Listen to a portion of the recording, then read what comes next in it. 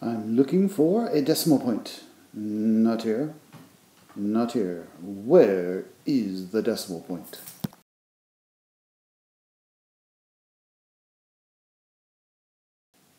For this problem, we want to take this number, 32.5, times 13. I'm going to show you one way to do this. And the first thing we're going to do is we're going to do an estimate.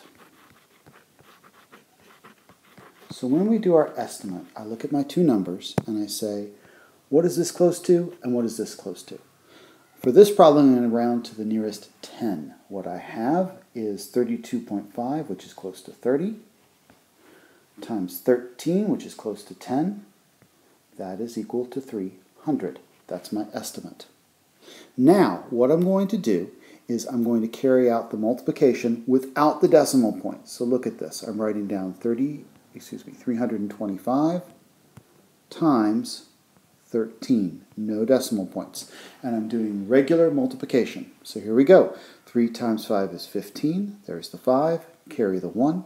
3 times 2 plus 1 is 7. And 3 times 3 is 9. Remember, because I am now moving to this spot, I need to put in a helpful 0 down below. There's my 0. 1 times 5 is 5. 1 times 2 is 2. 1 times 3 is 3. All right, time to add everything up. 5, 12, carry the 1.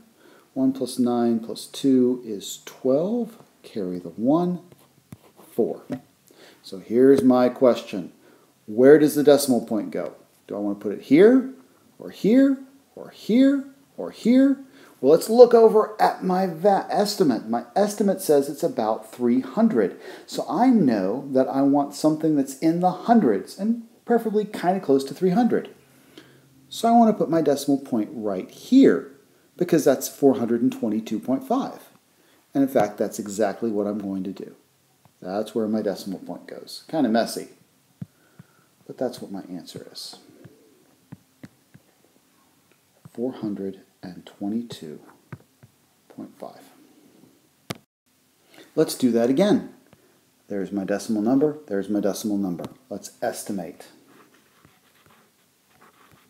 This time, when I estimate, I'm going to estimate each number to the nearest 1. So if I look at 2.242 to the nearest 1, that's 2. And 3.8, I would round up to 4. So I've got 2 times 4, that's 8. That's my estimate. So now it's time to write down the numbers. 242 times 38.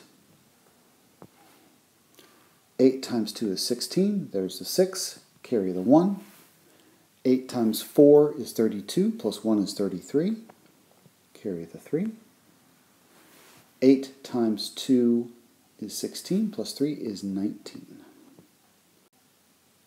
Now, what I'm going to do is focus in on multiplying by the 3. So again, what I need is a helpful 0 here. 3 times 2 is 6. 3 times 4 is 12. Scratch that out. Put the 1 up there. 3 times 2 plus 1 is 7.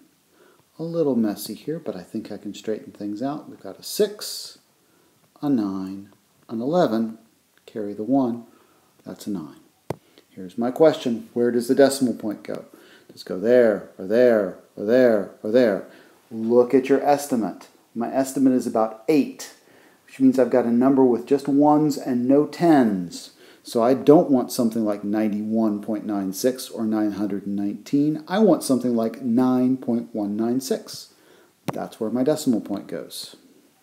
So again, my answer is, when I do the multiplication, 9.196. There are other ways to do these types of problems, but we're focusing today on finding an estimate and using it to figure out where the decimal point goes.